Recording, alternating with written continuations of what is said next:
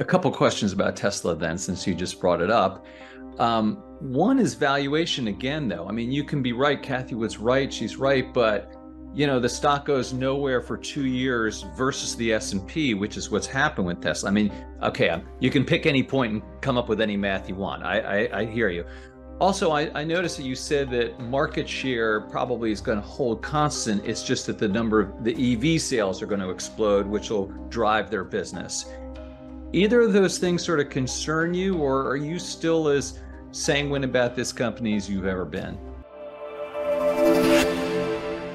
Welcome to Money and Investment, where your financial future starts today. Ever wondered why starting to invest when you're young is a game changer? Let's dive in. Investing in the stock market might seem daunting, but it's a powerful tool for building wealth. Why? It's all about time and compound interest. Starting young means more time for your investments to grow. Think of it like planting a tree. The earlier you plant, the longer it grows and the bigger it gets. Worried about risks? The earlier you start, the more time you have to recover and learn from market ups and downs. And if you're starting at 50, no worries. It's about choosing the right strategies suited to your stage in life. I want to start off with some kind of big picture macro questions and then talk more about specific holdings. It seems like right now, over the past few years, we've been in this era of groups of stocks. You've got FANG and now the Magnificent Seven, and they seem to kind of come and go quickly. What's your take on all that right now? I can look at it from two angles. One would be a worrying angle, which is the market is narrowing to just a few stocks. And even before my time, there was a period called the Nifty 50, and it was in the late 60s, early 70s. And that was a precursor to a very bad time, the 70s recession and bear market and so forth. So I understand why technicians and others look at a market this way. The other way of looking at this is through our lens today. So if you look at what has happened to ARK after 2 very difficult years, we don't own most of the Magnificent Seven. We own Tesla in size, but the others either not at all or partial positions in our flagship strategy. And we have been able, through the second quarter, we outperformed even the NASDAQ 100, which is dominated by those stocks. Now, we're backing and filling now, so we'll see what happens as we enter the end of the year. I think interest rates moving up has given everyone pause, and so they're running back to their benchmarks. But I do think our outperformance in the first half, and it was significant outperformance, suggested that maybe underneath the market is broadening out. And that's a very healthy sign. Fascinating. You don't think so much top down as much as you do bottoms up, though, right? Our process in terms of our investment process, stock selection, starts from the top down. And what we're doing is trying to size how big these new technologies are going to become. What kind of opportunities are they? And to do that, we use something called Wright's Law, which is a relative of Moore's Law. Moore's Law is a function of time, every 18 months to 2 years, same power for half the cost in the semiconductor world. Whereas Wright's Law is a function of units, and it says, for every cumulative doubling in the number of units produced by this new technology, costs will decline at a consistent percentage rate. So that's the learning curve. And we can learn from the cost declines and by observing price elasticity of demand, how quickly this technology is going to scale across sectors and turn into a mass market opportunity. So we certainly have done that with electric vehicles and drivetrain battery technology and so forth. We were able to get much closer to the right answer there because we had calculated that for every cumulative doubling in the number of electric vehicles produced, so 1 to 2, 2 to 4, 4 to 8, for every cumulative doubling, costs declined 28%. And the total cost of ownership of an electric vehicle now is lower than that of a gas-powered vehicle. And soon the sticker prices will be lower. So that's an example of costs coming down, units exploding. Last year, electric vehicle units globally were up on the order of 65%, while gas-powered sales were down almost 7%.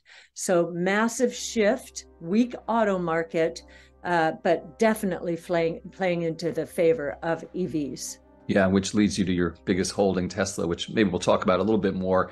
A couple questions about Tesla then, since you just brought it up.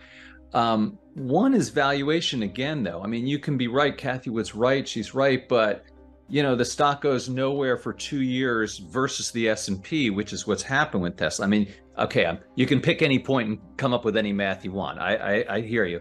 Also, I noticed that you said that market share probably is going to hold constant. It's just that the number of the EV sales are going to explode, which will drive their business. Either of those things sort of concern you, or are you still as sanguine about this company as you've ever been? If anything, their competitive advantages are growing. You've noticed that GM and Ford have signed on to Tesla's charging station. They need that infrastructure. And that has increased our confidence, the fact that GM and Ford and others are signing on to this charging platform tells us that these companies understand that the world is shifting from the internal combustion engine, which still is roughly 90% of auto sales out there, to electric vehicles. Well, Tesla does not have to transition. It is there.